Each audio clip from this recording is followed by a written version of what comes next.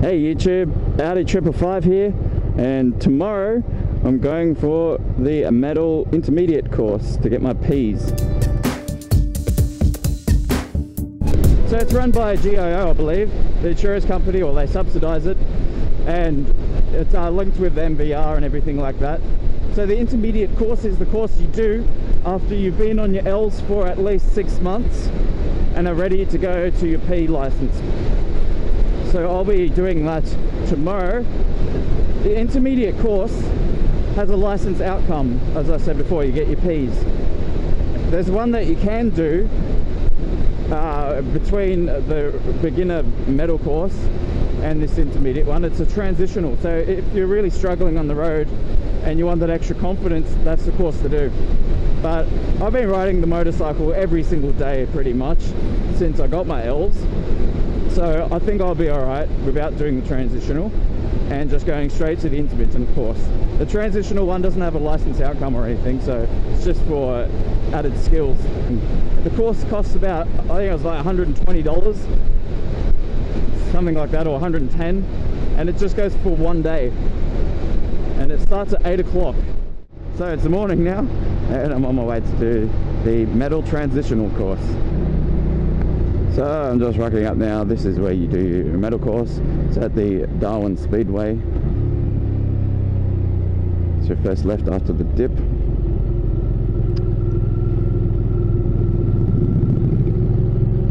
Yeah, it's a beautiful morning. It's almost 8 o'clock and the sun's not pounding out like it usually would. It's beautiful. Look at that view. And that's where you do your metal course. There's like that beginner track.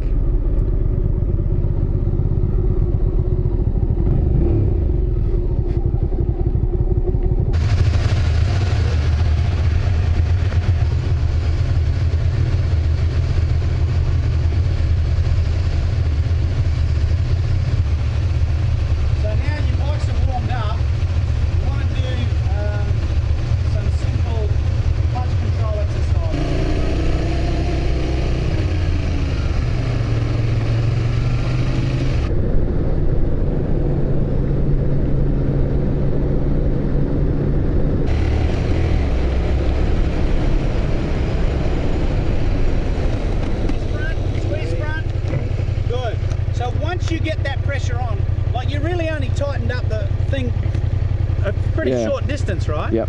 But once you get the pressure on the pads and it squishes down a bit, you could probably, I don't want to challenge you or anything, but you could probably stop that bike 2 or 3 bike lengths further back. True. Just with controlled pressure. Yep. Okay, double tap, head check, go.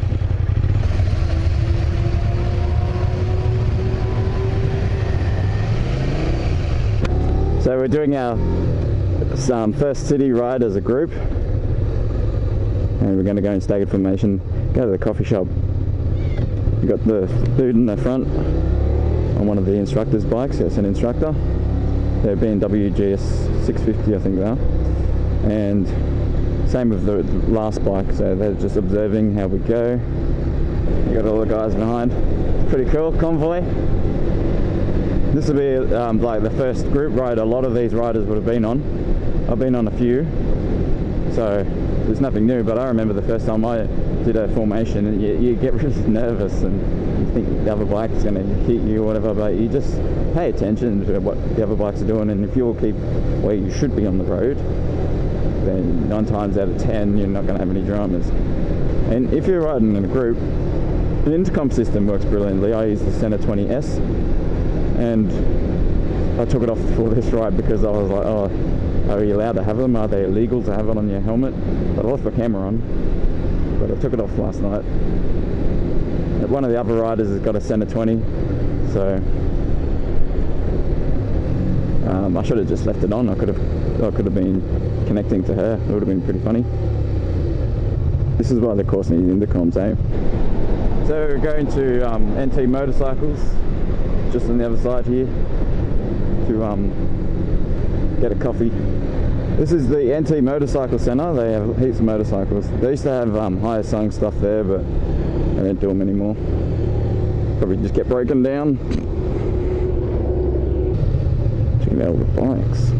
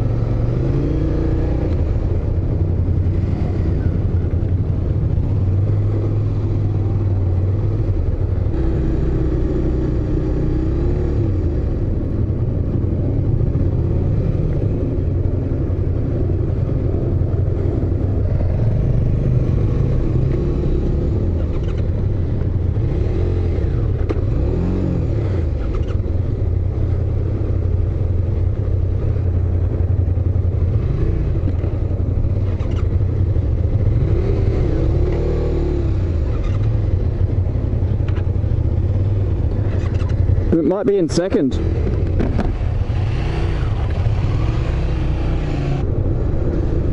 So we're being split up with our group.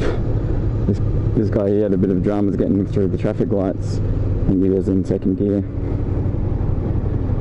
But we'll catch up to him. Are you recording this? Yeah. Yeah.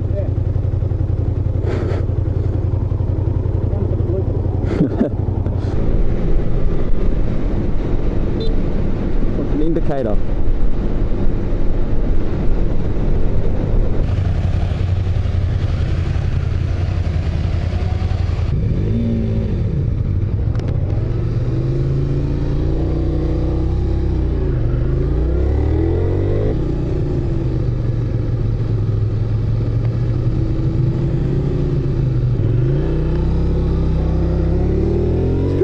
Slow maneuver on this thing too, because it's so light. I had no dramas going from my massive motorcycle to this little motorcycle. No dramas at all doing slow maneuvering. It just goes to show that your technique can be used on whatever you ride, as long as you've got good technique. Yeah, it's pretty fun, just cutting around doing some laps.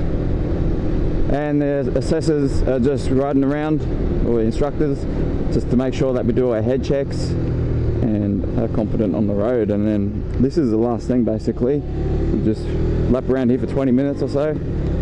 Yeah, it's pretty good.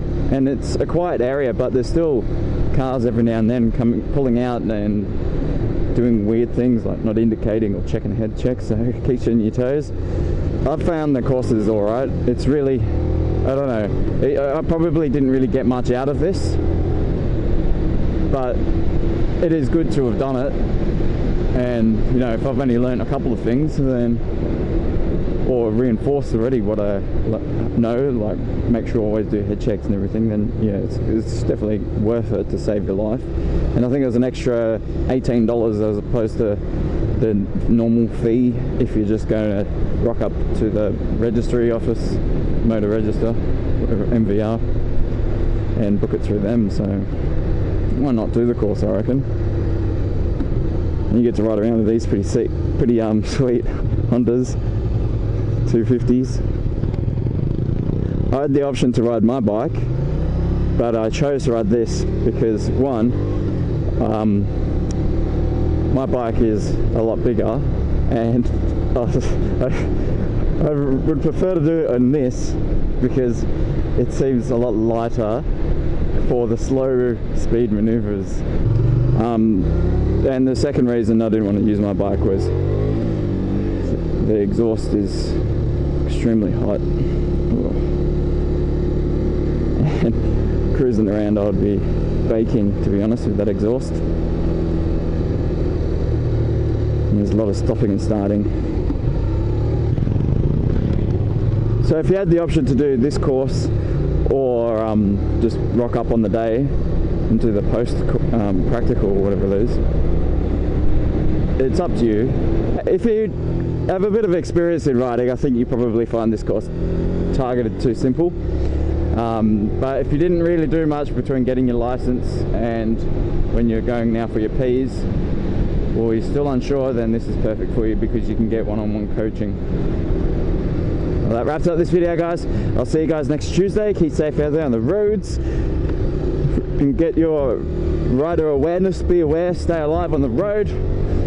I'll see you guys next time. Laters.